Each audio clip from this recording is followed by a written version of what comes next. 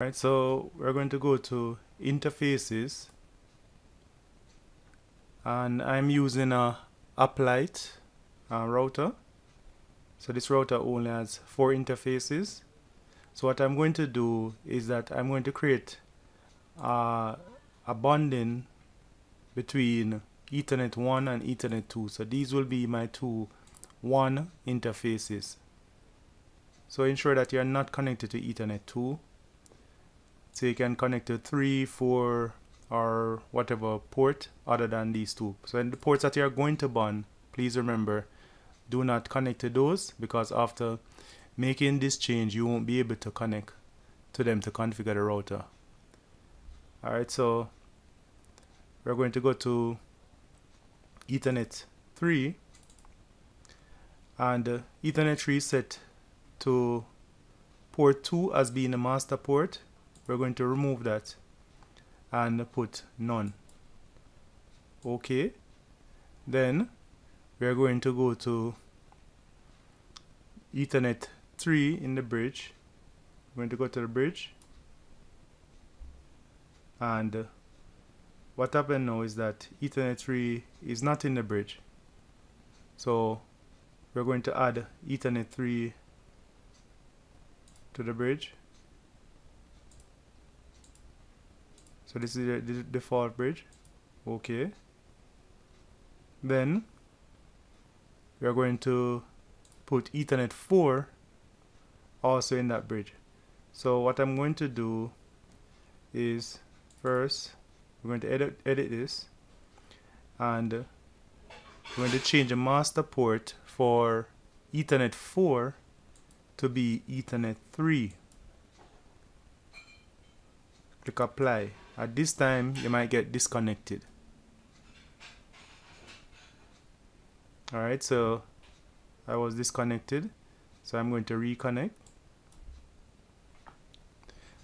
So I've reconnected. Okay. Alright, next step is Ethernet 2. We're going to remove that from the bridge. So go to bridge and remove Ethernet 2 from the bridge. Next, we're going to rename both interfaces. So Ethernet 1, we're going to rename this as 1, 1. And Ethernet 2, we're going to rename this as 1, 2. Then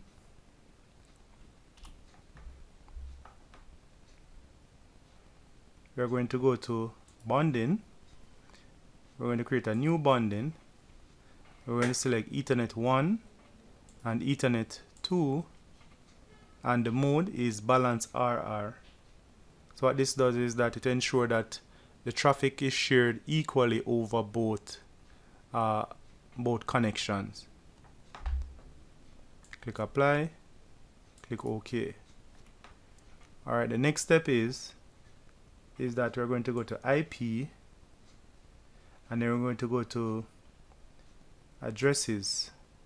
So right now Ethernet 1 is getting an IP address from the modem. So what we're going to do next is that we're going to change the dhcp client, and we're going to change the interface that it is using. So we're going to go to the interface, and we're going to change this to bonding 1. That is our new interface. Click apply, click OK.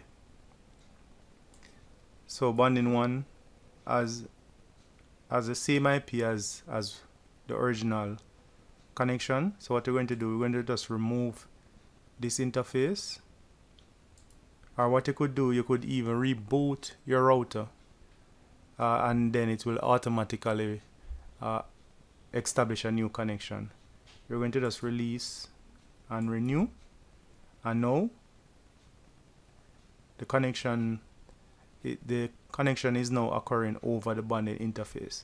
So we're going to just close this, go back to interfaces, and we're seeing where the bonding interface is now working. So I'm going to do a test. I'm going to do a speed test or a bandwidth test and show you that how the traffic really flows over these two connections. So let me just, so the IP address for the router is 192.168.100.1. so that's the other device that I'm speed testing. So I'm using two MikroTik devices, and each port is 100 megabits. So I'm supposed to be getting more than 100 megabits in total. So you realize that the bonding port is an aggregate of both interfaces. So we're seeing that the bond is working.